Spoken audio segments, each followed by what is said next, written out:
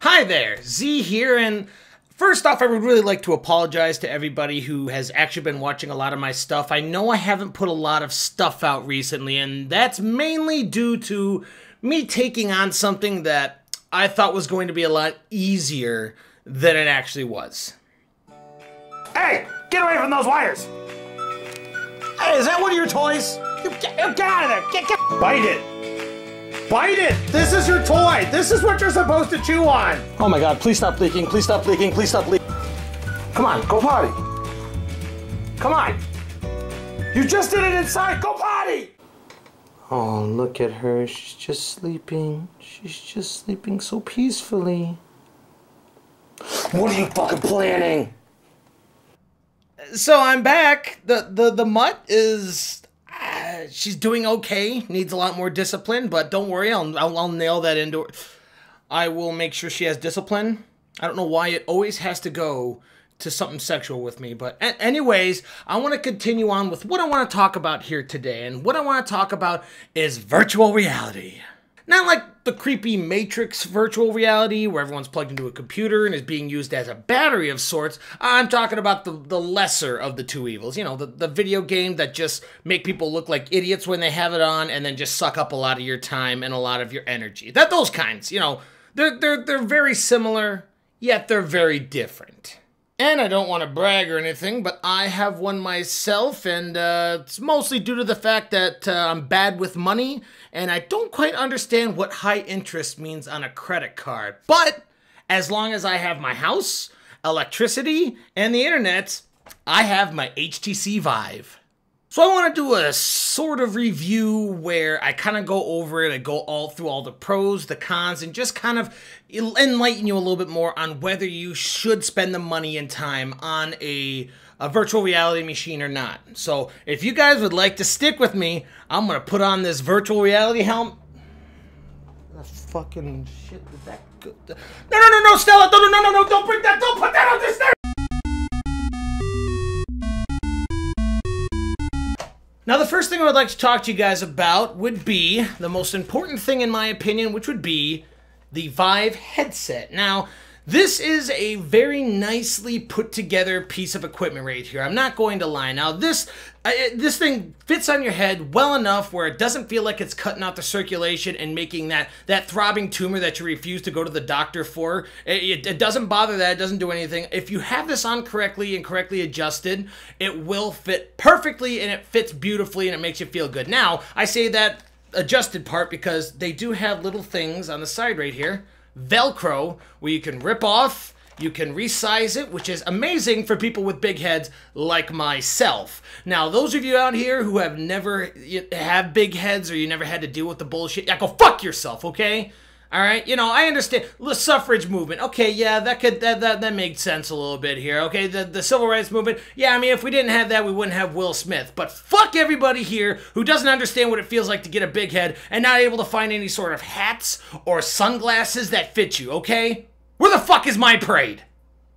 And the only con I could really come up with here is, you know this little spot right here? Yeah, you know this right here? This is nice soft foam. Oh, it fits beautifully. It doesn't affect your eyeballs or anything else like that. But you know what it does affect? You know, when something like this that has a lamp in it and it has heat and it has all that other stuff, guess what happens when you don't have ventilation to any part of your eye? Yeah, this whole thing sweat. Just you could feel it. It's just damp with sweat, and sometimes even the sweat pools in there.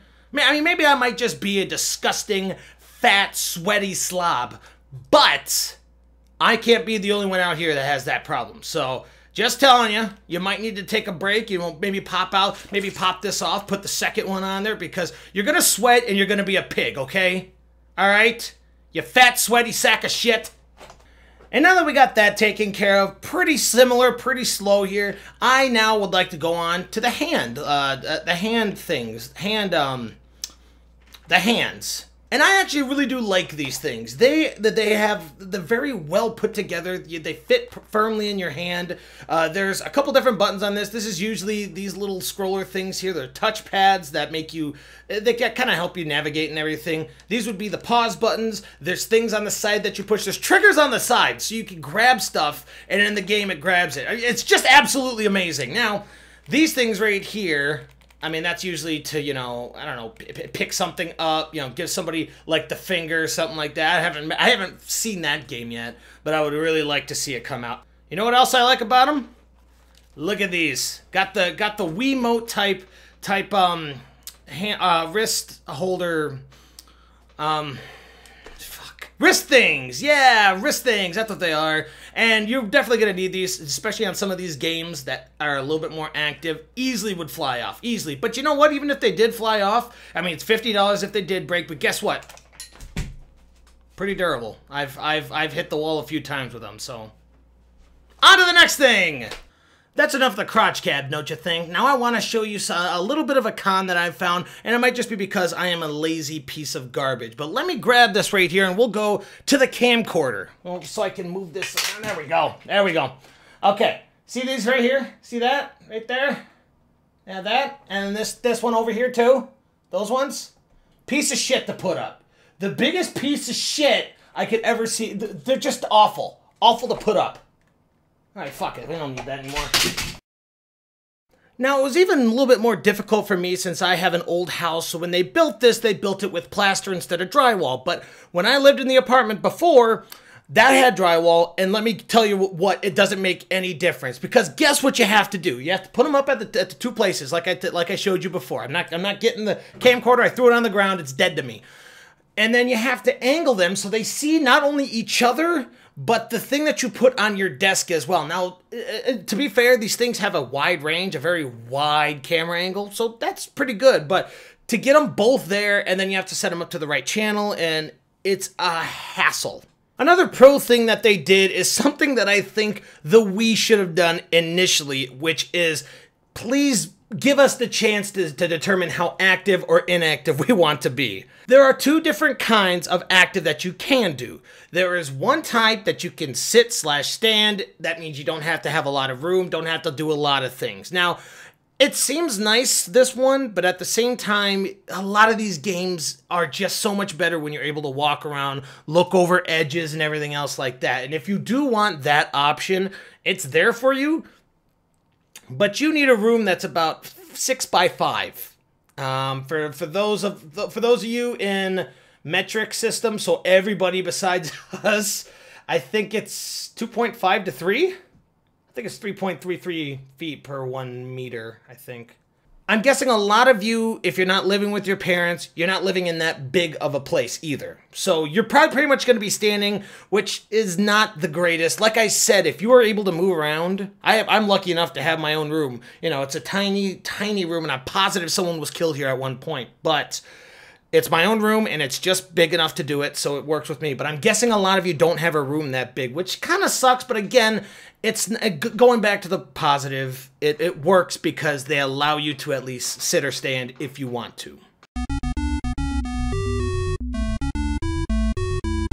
But let's stop talking about the actual hardware, because no one really cares about the hardware. I mean, if you're buying this, you obviously already know what it's going to take for your supercomputer to run it, what it's going to take to set it up. You already know this. And plus, other YouTubers have already done this as well, so just watch them. I'm here to talk to you about the full deal without putting this into a half-hour long video. And the one thing that I really think this thing shines from is some of the games that are on here. Some of these games are so fun. They are so fun. There's the games that they send you right away, which pretty much you're in this future area where robots are sending you back to jobs like a retail clerk and everything. You've seen it all. Markiplier has done it. PewDiePie has done it. Everyone's done it, so I'm not going to go too far into that. But I want you to know that the market keeps pumping out with these games.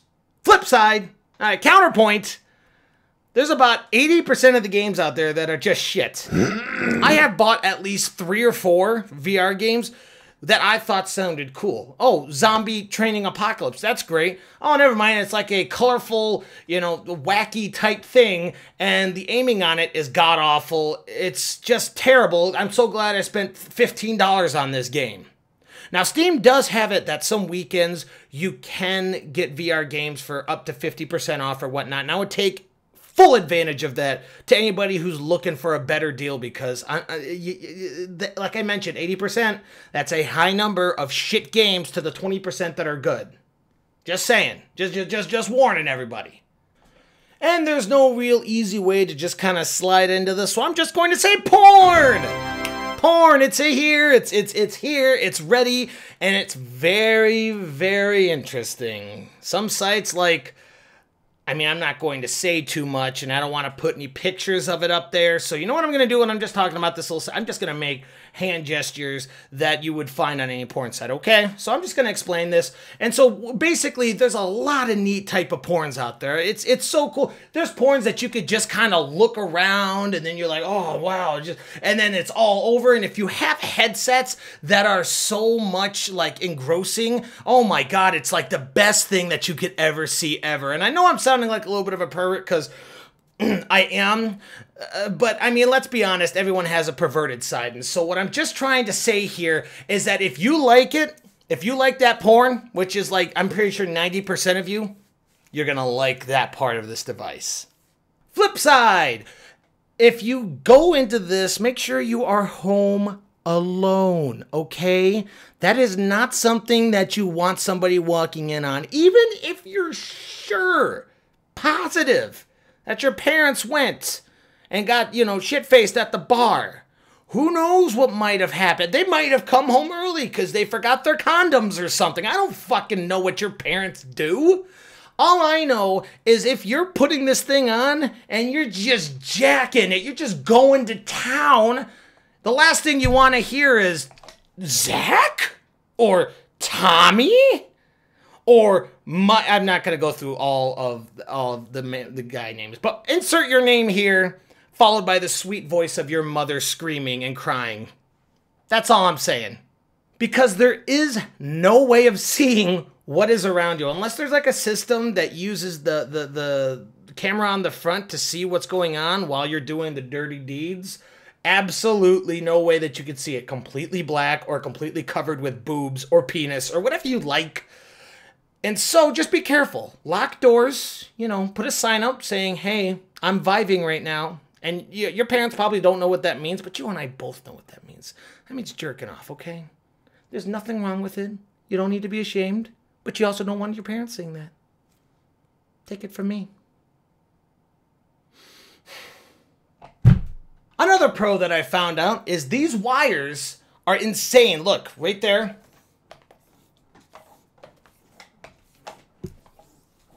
And there she is. Man, it's like reeling in a fucking carp. Better question though. Fuck wires. I mean, you can make them as long as you want, but when you're walking around and you have to turn around and you get a face full of your own wires, it's like, okay, that just takes me out of the whole experience. Long wires, that's great. You can walk around a lot around your room. Counterpoint is fuck wires, okay? No one likes them. The last thing I really want to touch on is the colors in this game are just so crisp. They're so beautiful. Like, I don't know if it's the type of lenses that they have in there. I have no idea if it's the type of bulb that's in there, anything. I have no idea what resolution they're in. But if it's ball busting or nut busting beautiful, then they got it right, because it is gorgeous. I mean, you won't see it so much if you buy like a horror game and everything's black and brown and dark. You're not going to see much. The only thing you'll really see is like the scary face coming at you and feeling you piss yourself. But, too much of it, you play 3 hours of that same colorful game. I don't know if it's the bright colors or the fact that you do this and your equilibrium gets all off or whatever. You get a headache. I get a headache. All of this stuff that happens to me, it might just be me personally, the sweating, you know, the masturbation all the time, and now the headaches, but I'm not the only person who have gotten a headache from doing this. Now, it's only the only time it's ever happened to me, because when I first got this, I played it all the time, and the dark, dreary games or the not so colorful games I could play for hours. You know, I played Elite Dangerous a lot on this. By the way, it's very well done. Elite Dangerous on the VR. It's fun. But besides that, it's only the really bright, colorful games that just, I don't know what it is. It might be just too solemn and sweet for my cold heart, but it does a toll to my head. And you know that throbbing tumor that I was talking about? It's not only throbbing, it's like screaming in my head. It's not a good sight.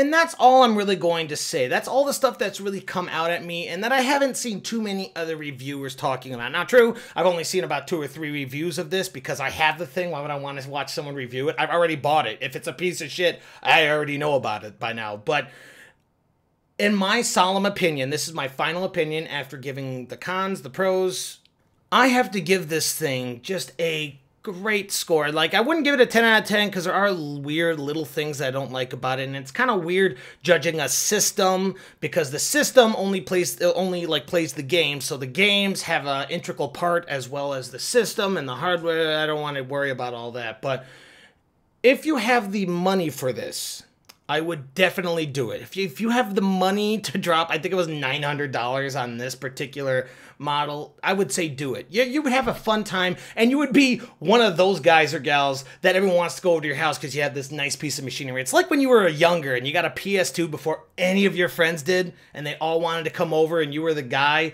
until someone else got a PS2, and then they realized how big of a piece of shit you are, so they don't want to watch you anymore, they don't want to be around you anymore. Yeah, maybe that was me for a little bit, but what I'm trying to say here is get it if you can. If you can get it, great. If you could do it without putting yourself into debts or missing a rent payment or your student loan payment, do it because you will have a great time. And it's always something that you could just pull out whenever you're bored with all of your other games because it's so interesting. And I can only see this going further. I really can, because everyone's coming out with games for it. Everyone's coming out with, you know, what they're going to do in the future. They're coming out with new technology for it. They're not just doing this and then they thought, not a lot of people bought it, we're just going to drop it. I mean, as soon as the price drops, I'm positive more people will start buying this. And if you want it right now without that price drop, you just want to play this so bad, there are other models, obviously. I mean, the only thing that comes to mind is the Oculus Rift without doing like the Samsung, put your phone in there and, oh, look, it's a VR machine. No, it's using your phone's, you know, capabilities and just it's fooling you into it pretty much. So if you don't want to spend the $900, I think it's $500, I think, for the Oculus Rift. Don't quote me on it. It's cheaper. So look at all of the different ones out there. If you could buy one, do it. It's fun, and I promise you'll find at least 5, 6, 7, 8 games that you'll like. Now, you'll also find 20, 40, 50 games that you will hate, and it's too late to go back now because you already bought it. But that's why Steam has the return sale. So just before you play 2 hours, just say, not for me. Boom, take it back. But guys, that does it for me for today. I hope I cleared up some of the hesitation that you might have for purchasing a VR or backing up your hatred for the VR machines. So I hope to see you all in my next review, and I'm going to end this video as anyone should with a VR, virtually. Whoa! Whoa, boobs and stuff. Oh, please, just...